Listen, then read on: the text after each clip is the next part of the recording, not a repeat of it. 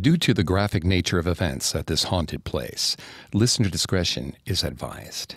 This episode includes discussions of violence and adult content that some people may find offensive. We advise extreme caution for listeners under 13. It began with a low moan, echoing down the stone hallway. Torches were lit, hallways searched. Lord Glamis questioned the servants to see if there was a guest who had let his passions run too loudly. They knocked on the doors of the bedchambers.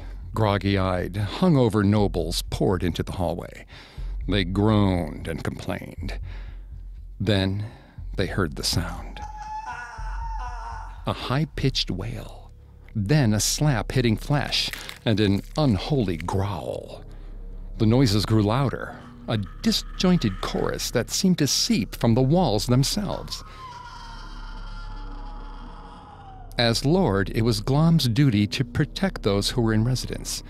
He gathered 2 of his servants to come with him and began the search.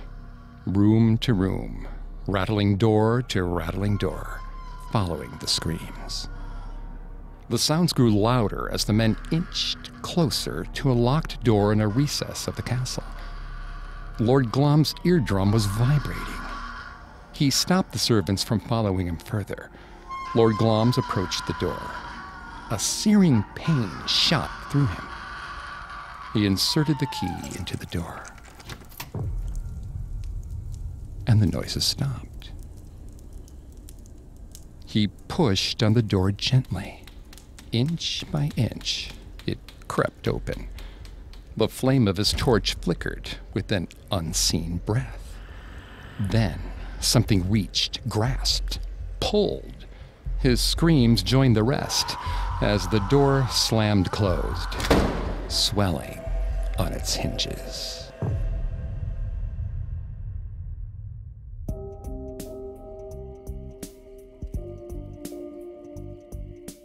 Welcome to Haunted Places on the Parcast Network. I'm Greg Polson. Every Thursday, I take you to the scariest, eeriest, most haunted, real places on Earth. This week, join me on a supernatural journey to Glamis Castle in Scotland, home to ghosts, fae, and monsters. It's even the site of the murder of a Shakespearean king. To this day, it's haunted. Listen to more episodes of Haunted Places, as well as Parcast's other podcasts on your favorite podcast directory. We're also on Facebook and Instagram at Parcast, on Twitter at Parcast Network, and at parcast.com. Many of you have asked how you can support Haunted Places.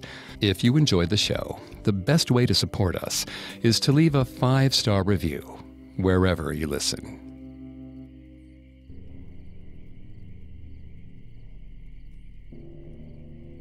The history of Glamis Castle begins with the death of a king. Malcolm II of Scotland was murdered at his Glamis hunting lodge in 1034, a violation of hospitality so horrible that Shakespeare used it as inspiration for his great Scottish usurper, Macbeth.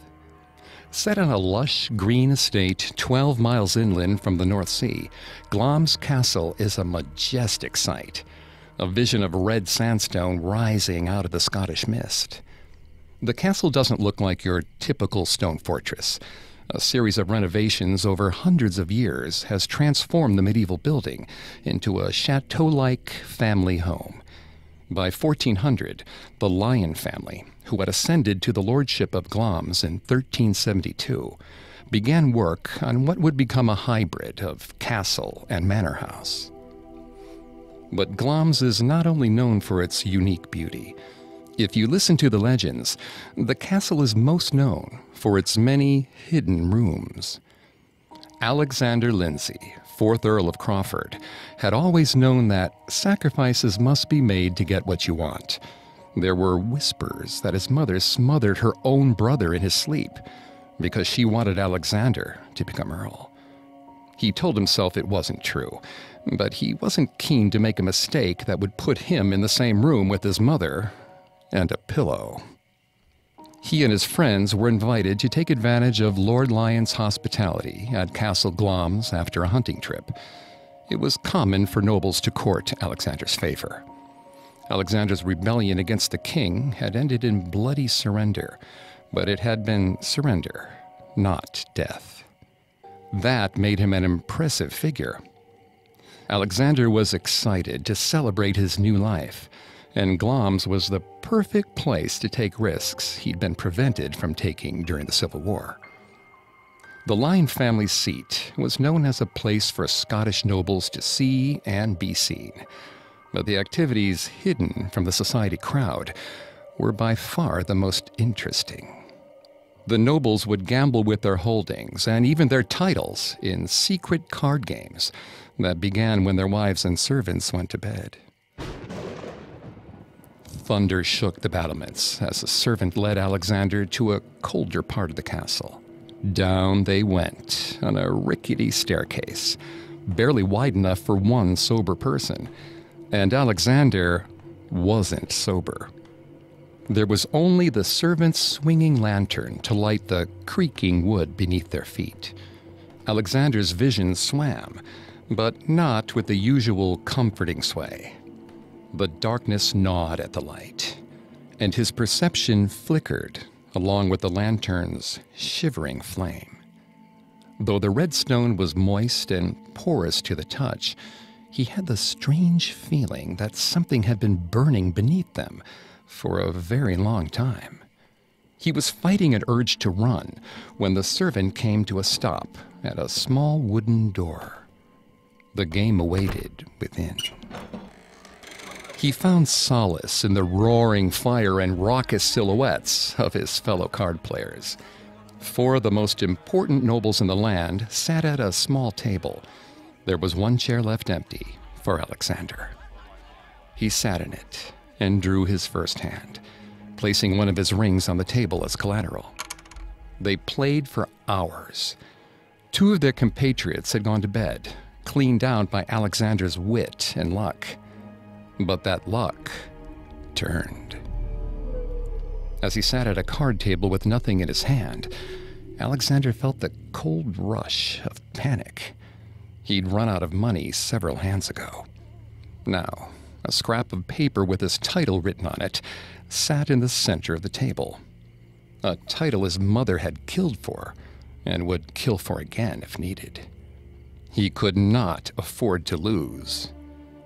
The rest of the players had begun to place their bets when they heard a rap on the door.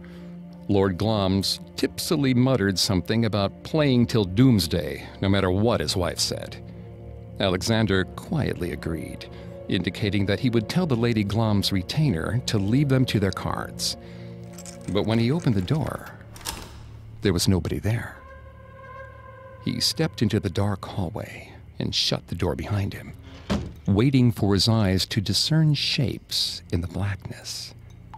Water dripped on his head. It was colder away from the fire.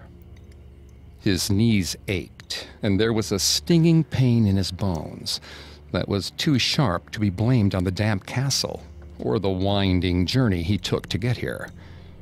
A figure moved out of the shadows behind the stairs. There wasn't enough light for Alexander to make out the man's features. The showy polish of his clothes suggested he must be some gentry member who had gotten lost. As the figure moved closer, a sliver of pale moonlight fell across the man's face. Alexander realized that the man's clothes were in tatters. Slashes of ruby red flesh peeked through the fabric. Alexander could smell smoke, but he saw no heat or light. He asked who the man was. The man told him he went by many names, but Alexander may call him Lucas. He heard laughter. Lucas tilted his head at an unnatural angle, and Alexander tried to disguise his grimace. It would not serve him well to offend someone in this castle. The price could easily be the loss of his head. There is something you want.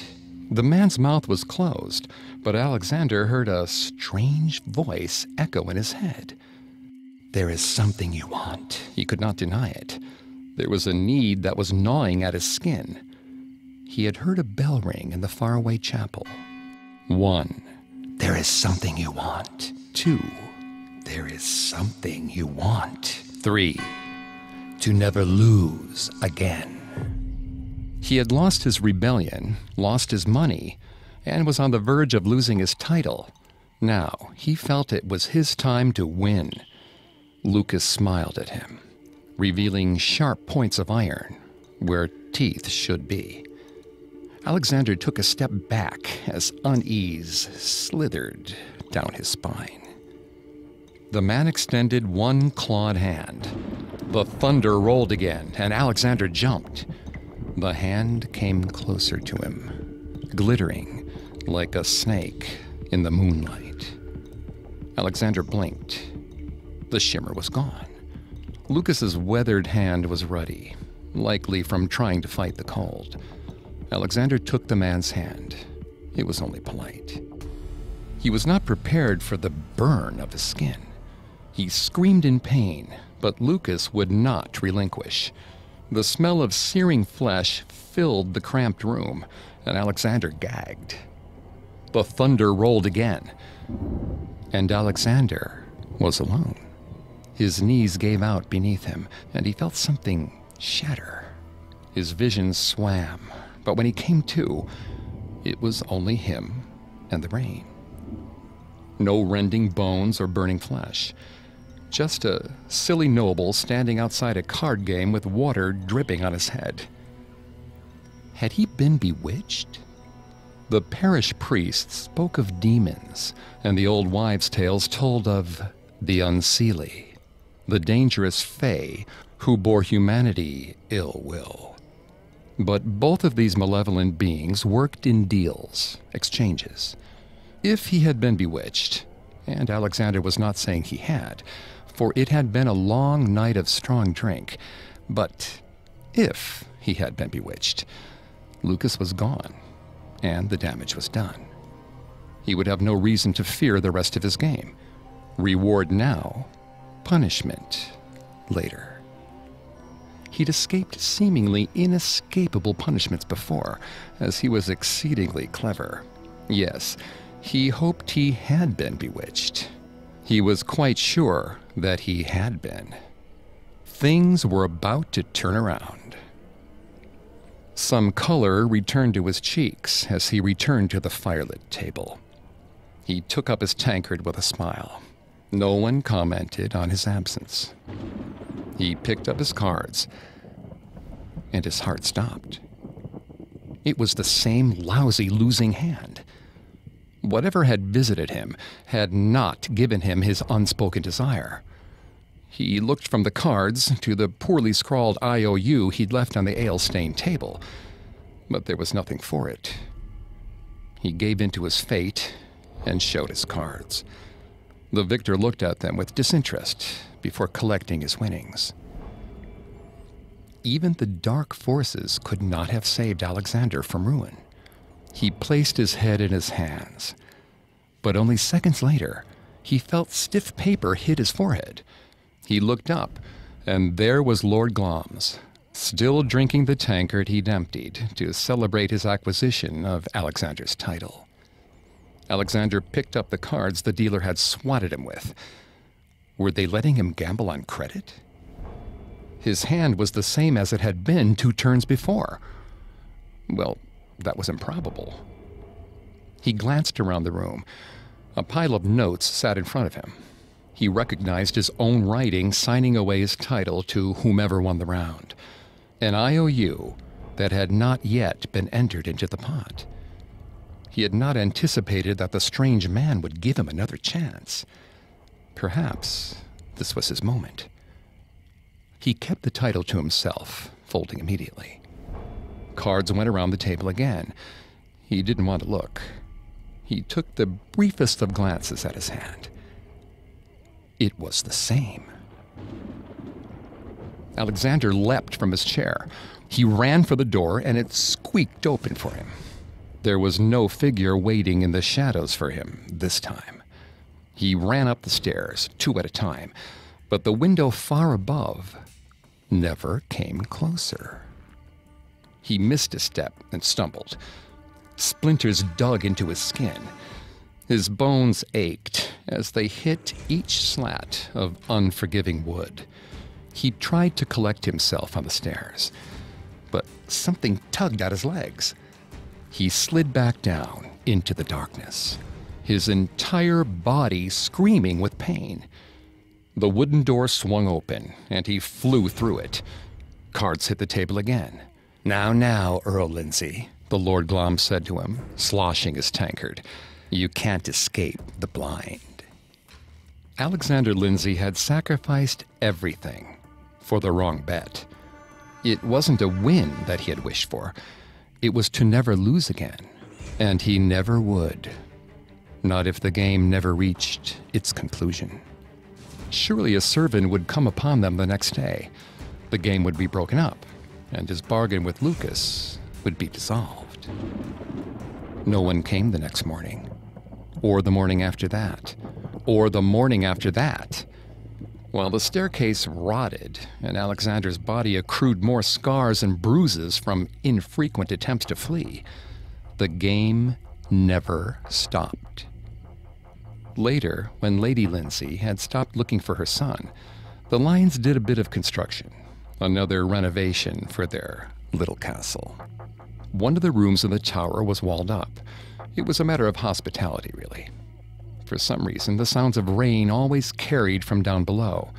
If you listened close, you could hear it, even in the sunshine. Rain and the shuffling of cards. The legend of Earl Beardy, the medieval noble who was tricked into playing cards till doomsday, has been passed down by occupants of Glamis Castle since the 16th century. Some say he was second Lord of Glamis, and some say he was the Earl of Crawford, but we know that he was named Alexander. It is said that Alexander and his friends were playing cards and dice on the Sabbath when a visitor arrived to join the sinful game. When the men agreed that their sport was far more important than the Lord's day, they were doomed to play until the gates of heaven and hell opened wide. The sounds of dice, stamping, and swearing echo from one of Glamis Castle's most remote towers to this day. We'll have more from the castle's dark halls after this. It's not a Parcast podcast, but if you like haunted places, I think you might like The Horror of Dolores Roach, a new horror fiction podcast I found.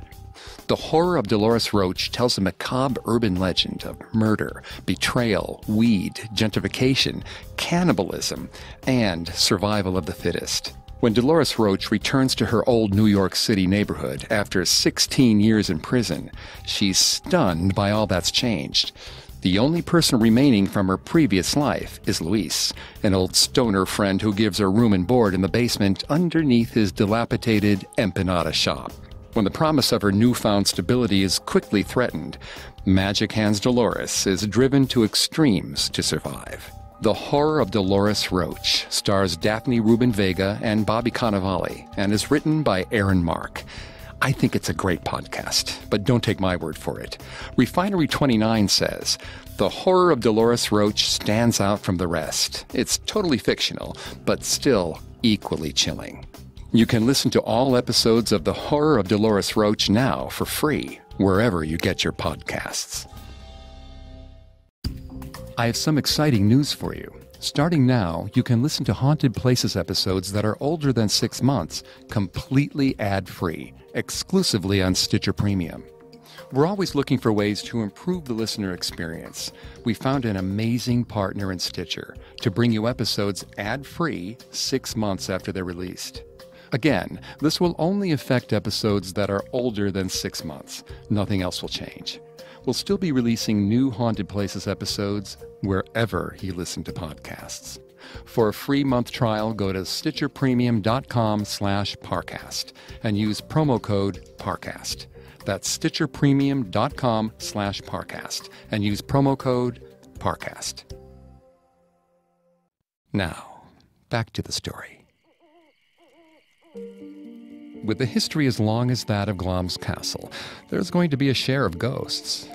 Bearded phantoms watching children in their beds, a ghostly man in armor patrolling the halls, a ghostly woman walking between the trees. But only one has reserved a seat in the chapel, Janet Douglas, Lady Glamis, the woman so hated by the King of Scotland that he tried her for treason and treachery 3 separate times. Not only was Janice Douglas the sister of the man who, for so many years, prevented James from the throne, she was also one of the unseelie. He was sure of it. Some changeling, a fae masquerading as one of us, a fraction of a human wrapped in an unfathomable fashion. There was a cruel beauty to her. The harsh lines of her face suggested violence. Her beady eyes appeared to glow in low light. And now that she had married his friend, John Lyon, or Lord Glamis, King James V found himself interacting with the wretched woman more often than he liked. He'd supped at Castle Glamis in order to receive Lyon's counsel. James had intentionally avoided acknowledging his hostess in any way, which made him feel very kingly. At that dinner, John appeared in the peak of health. But then, overnight it seemed, John developed a sickness. He wasted away under Janet's care. James was enraged, but he knew who killed his dear friend, and he knew that she would pay dearly. All it took was the torture of 7 wretched servants. Then, desperate to bring an end to the brutality, the son of his late friend, a 16-year-old boy also named John, finally gave his confession. The boy spoke softly. His voice trembled as he told the king of his mother's crimes. His mother, one Janet Douglas, also known as Lady Glamis, had conspired with her brother to keep James from the throne he deserved. She had summoned ancient forces to help her, knowing that the treasonous help they'd received from the English wouldn't be enough against James's strong and brilliant army. John had helped his mother carry out these terrible deeds, collecting poisonous plants from the woods around Glamis village, and helping to brew concoctions of the darkest designs. It was these poisons that she had mixed into her husband's dinner the night of his death. Janet Douglas had hoped to off both John Lyon and the king in one fell swoop. James smiled. Now he had the evidence he needed.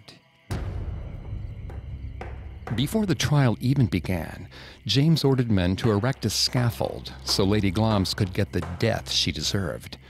If she had wanted desperately to commune with the devil, James would announce her arrival in hell by engulfing her body in flames. As expected, she was found guilty of treason. On a gloomy July day, Janet Douglas was brought in front of a bloodthirsty crowd in Scotland's capital city, Edinburgh. Her servants wept as she scaled the wooden stairs. James had kept her in a cloistered cell during the trial, and he had been delighted to learn that she had nearly lost her vision in the gaping darkness. Those black eyes had gone dull, lifeless.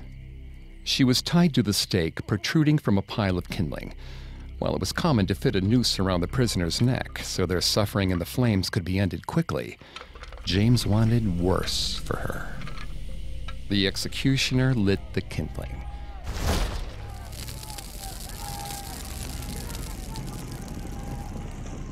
Flames danced higher and higher until they reached her skin. She did not utter a sound as the fire tore through her body. James thought he had won. There were more witches to be purged, more crimes to be avenged. But in this moment, he was secure, knowing that she'd burn. He returned to Glamis Castle to dispose of Lyon's affairs. Young John Lyon was in prison, and his lands would need to be divvied up among James's allies, for safekeeping, shall we say. James wasn't sure what he would do with the boy. He was older than James had been when he ascended the throne. But that wasn't what was keeping James up as he lay in the master bedroom of Castle Glamis on one rainy night. It was the incessant banging coming from the other side of the room, as if it could sense the king's growing anger becoming unease. The sound stopped. Deciding it was some trick of the tired mind, the king closed his eyes and floated into a restful sleep. Several hours later, he was woken, not by a sound, but a smell. His room was burning. He called for his guards, who came running in from outside his door. The fire suffocated before they could go for water. James blew out all the candles they'd lit to inspect the damage. He sent the guards back to their posts and checked each wick in turn, making sure it wouldn't happen again.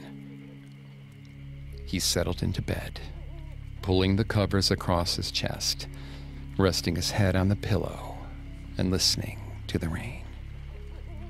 The darkness seemed to grow deeper, colder. The air was still, empty, waiting. Some part of James's body told him not to breathe. He did anyway, and the fire sprang up again. Tall and orange, licking the curtains and trying to climb the walls. It was the same corner, the southern corner. He tried to reassure himself that the fires that consumed Janet Douglas were over the Firth of Forth, far away in Edinburgh. But Edinburgh was due south. Plumes of smoke filled his bedchamber, floating through the small windows and out into the rainy night. Those red-hot tongues were the only source of light in the dark chamber, but James's eyes began to discern a silhouette in front of him.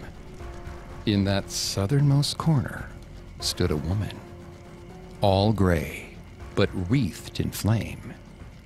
No, she wasn't standing. She was tied to a stake. Their eyes locked, and for the first time, James saw there was color in them. Gold, orange, red, smoke, coals, flames.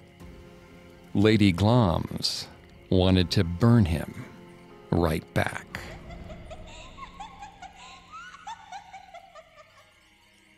Nearly every historian agrees that Janet Douglas was innocent. James's go-to method of political assassination was allegations of conspiracy to poison, a charge that he levied at the Douglases and other rival nobles many, many times. James would never attain his goal of destroying the Douglases completely. He maintained residence in Glamis Castle, but he only lived 3 more years after Janet's death, passing away at the ripe old age of 30. Shortly after, John Lyon, the 7th Lord of Glamis, had all his lands, including Glamis Castle, returned to him. Despite James's best efforts, Janet's line has remained unbroken in the Lyon family, who still occupy Castle Glamis to this day. It seems to please Janet, as she's maintained a ghostly residence in the castle ever since. In 1716, during the visit of James VIII, direct descendant of her tormentor, she was seen silently praying in the castle's chapel. It has been reported that the Lyon family leaves her seat open to this day. What she hopes to ward off, none of them want to know. We'll check in with more descendants of the Lyons shortly. Now, back to the story. The Lyon family has a disturbing history of locking up disabled relatives, from Janet Douglas's daughter, Margaret, whom King James V found locked away and sent to a nunnery, to cousins of Her Majesty Elizabeth II herself. There are many tragic tales of marginalization in such noble families, but none inspired as much speculation or as much gossip as the so-called Monster of Glamis.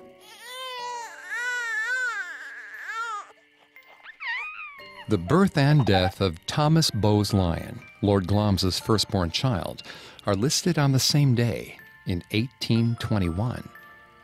The little boy who shared his father's name was one of the all too common victims of a high infant mortality rate in the 19th century.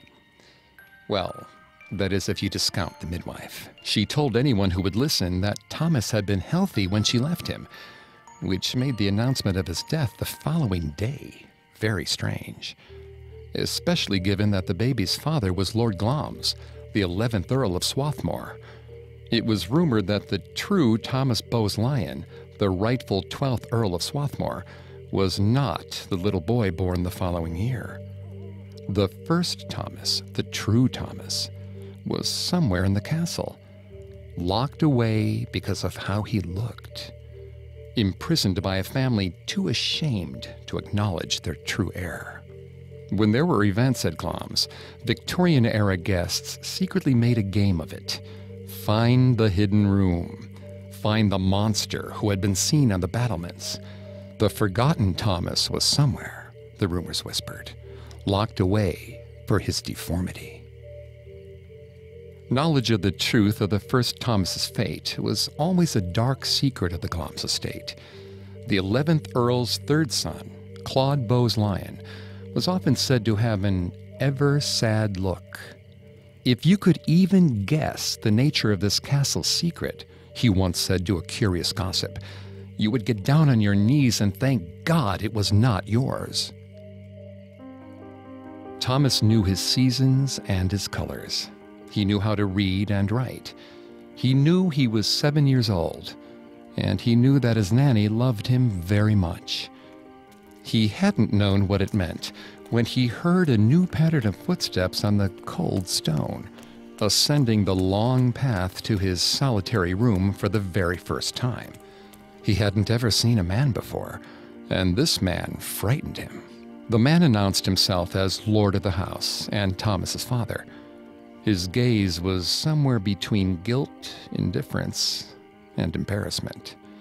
Thomas had never seen anyone look at him, aside from his caretaker, and she'd examined him with nothing but care and concern, maybe pity. Thomas had never been permitted a mirror. He knew that his face was not entirely round, but he had no idea what he looked like. Not really. What he did know, along with his numbers, colors, alphabet, and songs, was that there was something different about him. His nanny had said that he had the curse of the changeling, a child of the dangerous Fae. He knew that he was supposed to fear the Fae, and, by extension, himself. But he liked being touched by magic. This man, the dreadfully human stand-in for his own true parent, sat down beside him at his small table and just stared. You have no right to this house, the human father said.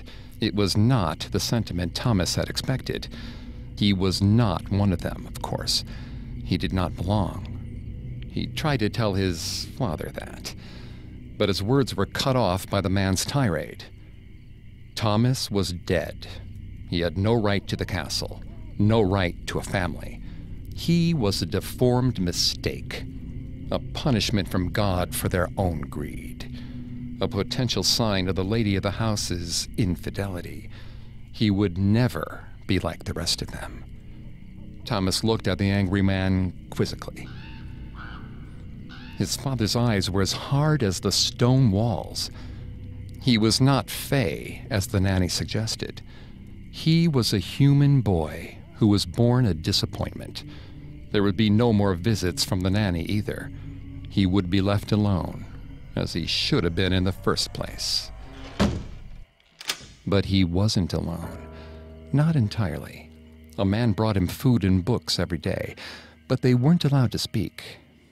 Thomas wondered sometimes if he would be punished if he broke this rule, but perhaps his Fae nature bound him to such riddles and orders. He had made an agreement with his father that day. And the Seelie, the good fairies, always kept their promises. Thomas couldn't contemplate the notion that he'd been a bad fairy. The tales his nanny had told him of the unseelie fae were terrifying.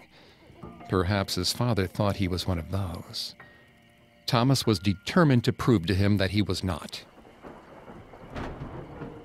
But his father never came. Years passed in silence. Sometimes he felt invisible. He'd sing to himself as the steward entered and exited, hoping that he'd find some joy in it. The man never even looked at him. Thomas tried talking, speaking the poems his nanny had read to him. But the steward merely set the supplies down and left, as though the room were empty. He averted his eyes, as if Thomas was a horror. After what may have been months or years, he attacked.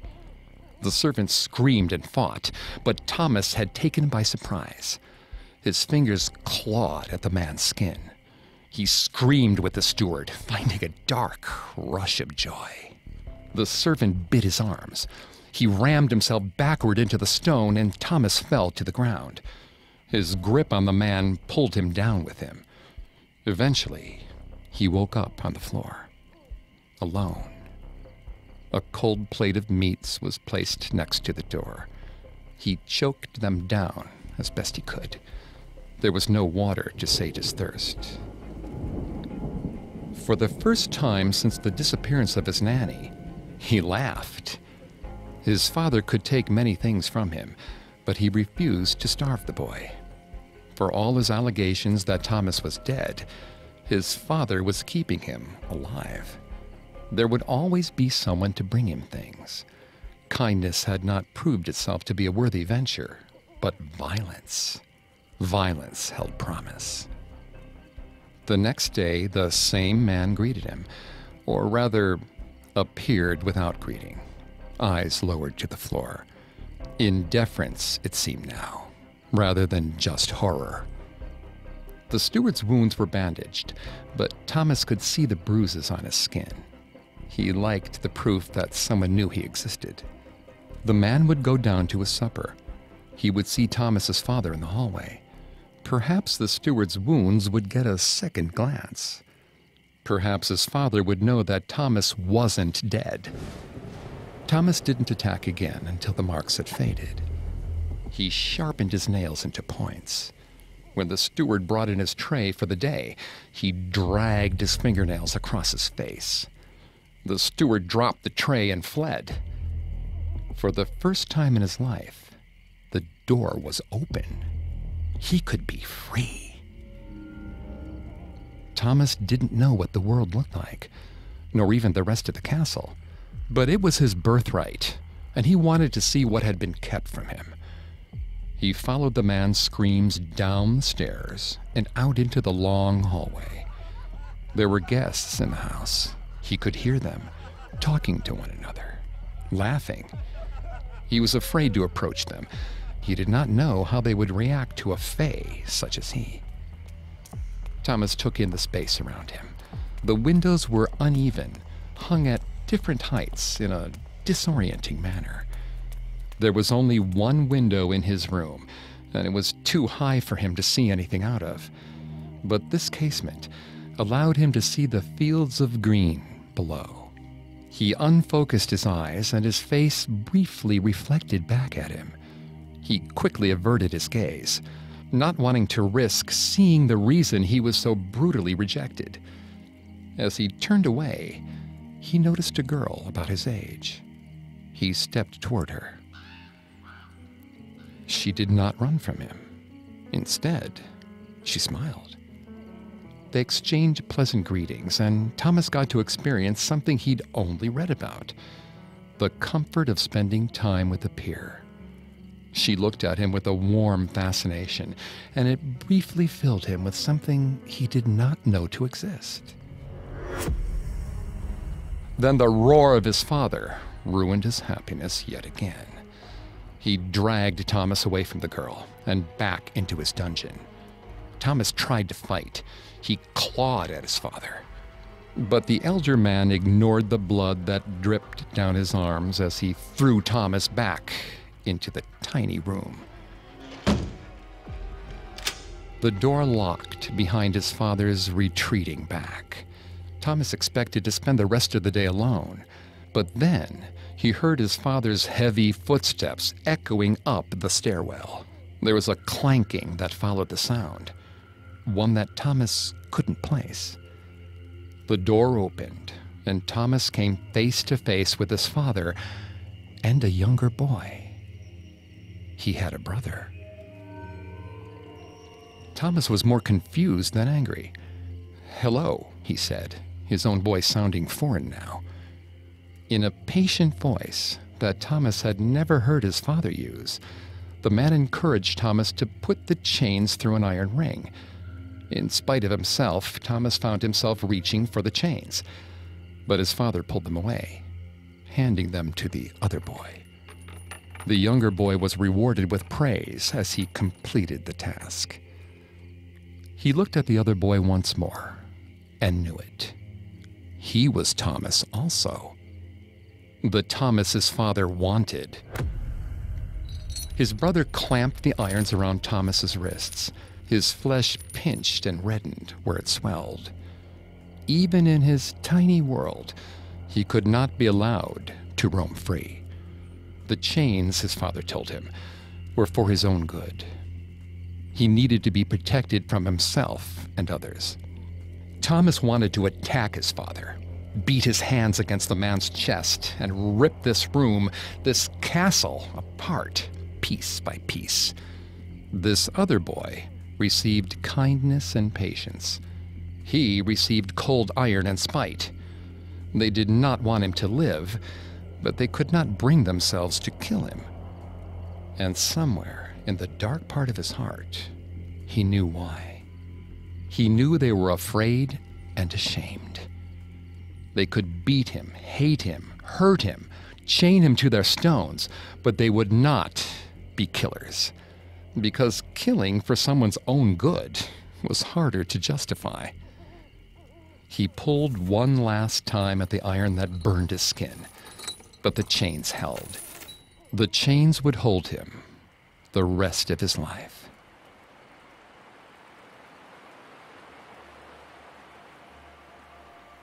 It was many years until he saw his brother again. His father had died.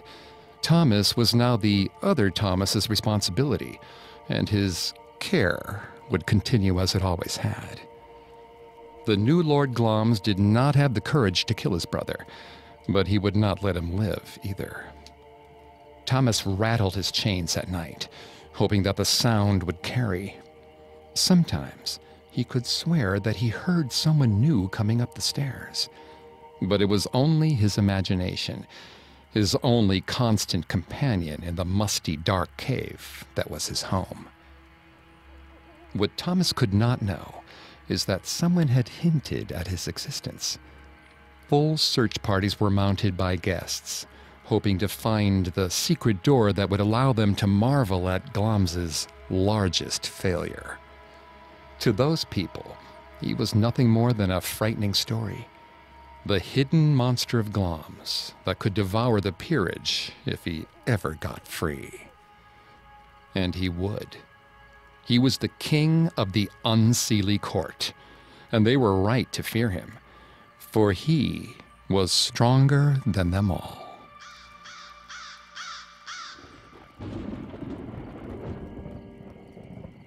It is said that as Thomas Bowes-Lyon, the 12th Earl of Swarthmore, lay on his deathbed, he asked his brother Claude to come to him. The men spoke behind closed doors, and when Thomas passed, Claude, now the 13th Earl and Lord Glamis, ordered that the chapel at Glamis Castle be restored. He was often seen kneeling at the altar in the morning, still wearing the clothes he wore the night before. If the Thomas Bowes-Lyon, who was born in 1821, did survive, he likely didn't outlive his brother Claude, who passed away in 1904. It's interesting, then, that the New York Sun reported this in the same year.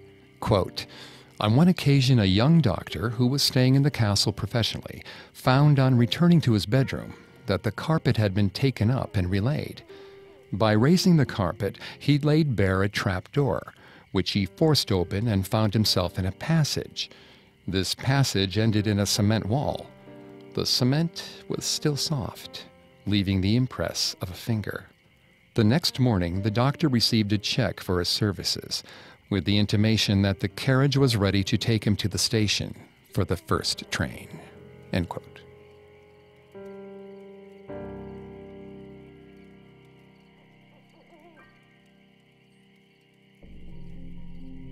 Glamis Castle has always been the kind of place where nobles sweep unpleasant things under the rug, or seal them into the walls. Murdered kings, cursed card players, abused relatives, they all disappear into the myriad hallways and corners the castle's storied history has to offer. It's been said that a group of guests to the castle once endeavored to put cloth sticking out of every window, just to see if they could find one of Glamis's frequently mentioned hidden rooms. There were several windows without cloth, but no one could find the entrances that connected them. And yet, the great contradiction of the place is that aside from a few relatively brief occupations from King James V, Oliver Cromwell, and the Duke of Cumberland during the Jacobite Rising, there has always been a lion at Glamis Castle. That's a remarkable thing for a British fortress, especially in Scotland. Glamis Castle also has the distinction of being the childhood home of Her Majesty, the Queen Mother. Her grandfather was the troubled Claude Bowes lion, and the man so many believe was walled up by the lion family was her granduncle. Today, Glamis Castle is a museum, a restaurant, a wedding venue, and a private family home.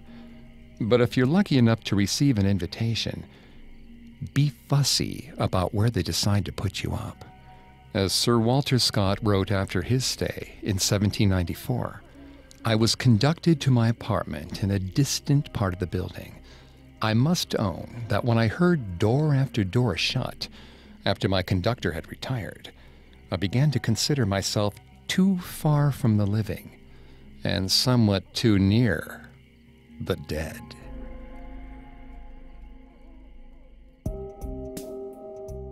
Thanks for listening to Haunted Places. A new episode comes out every Thursday. Listen to all of Parcast's podcasts on Apple Podcasts, Spotify, Stitcher, Google Play, CastBox, TuneIn, or your favorite podcast directory. Many of you have asked how to help the show, and if you enjoy Haunted Places, the best way to help is to leave a 5-star review wherever you listen. We'll see you next week. Haunted Places was created by Max Cutler and is a production of Cutler Media and is part of the Parcast Network. It's produced by Max and Ron Cutler, sound design by Kenny Hobbs, with production assistance by Ron Shapiro and Paul Muller. Additional production assistance by Maggie Admire and Carly Madden. Haunted Places is written by Lil DeRitter and Jennifer Richey. I'm Greg Polson.